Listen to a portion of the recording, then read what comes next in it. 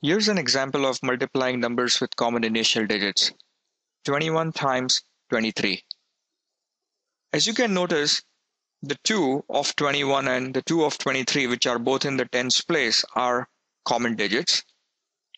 And the 1 and 3 of 21 and 23 respectively are in the ones place, and these are the uncommon digits.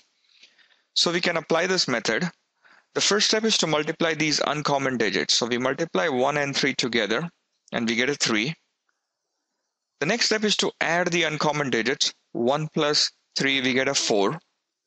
And then we multiply the 4 with the common digit 2. So we multiply 2 times 4 and we get a 8. And then finally, we simply multiply the common digits 2 times 2 and we get a 4.